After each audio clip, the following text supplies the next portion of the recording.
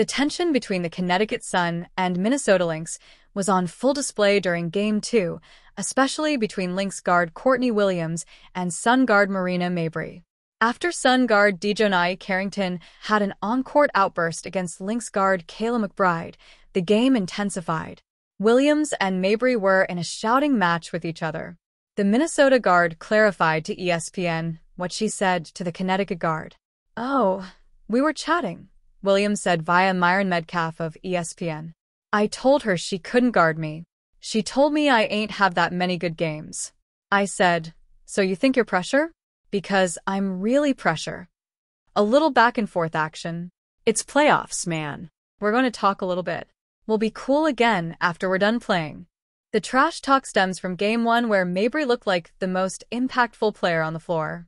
She scored 20 points and hit 6 three-point shots, one of which was from about 30 feet away from the basket. Still, this Sun team is full of high-intensity players. Players like Mabrey and Carrington bring it every single night. If they're not scoring, they're either defending at a high level or trying to throw players off of their game. Unfortunately for them, Williams didn't have any of it. As an undersized guard, she's always had a chip on her shoulder. The toughness shows every single game. Not to mention, the Lynx traded for Myisha Hines-Allen from the Washington Mystics. She adds another layer of toughness for a Lynx team that will need it. As Game 3 gets set for Friday, the series is split at 1 game apiece. While the Sun have the chance to play in front of their home crowd, the trash talk will probably continue.